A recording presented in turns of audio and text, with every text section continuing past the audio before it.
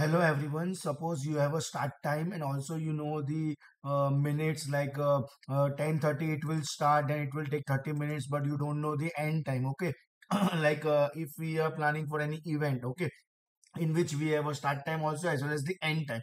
So in Excel we have the formula. We have to type first of all equal to sign, and then we have to select the start time cell, then plus sign, and then we have one function which is nothing but times. It will it accept three parameters: hours, minutes, and seconds. Right now hours will be 0 comma, minutes, that is this one cell, and again seconds will be what, 0, and enter. So you will get your end time for all these cells like this. If you are entering something like this at 5:30 and again suppose 1:50, so it will give you like this 8 o'clock end time. Thank you everyone.